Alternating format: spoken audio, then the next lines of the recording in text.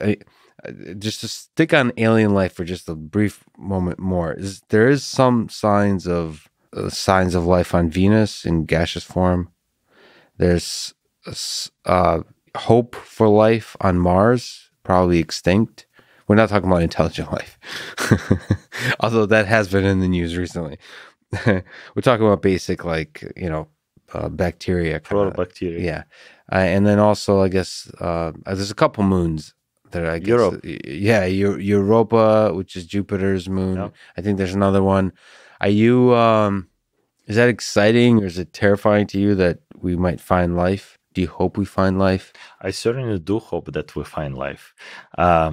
I mean, it was very exciting to hear about this news about the possible life on Venus.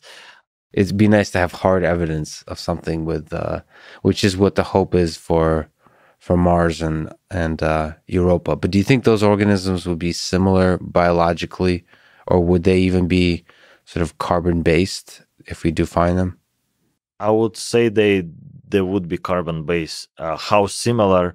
It's a big question, right? So it's the moment we discover things outside Earth, right? Even if it's a tiny little single cell, I mean, there is so much. Just imagine that. That would be so.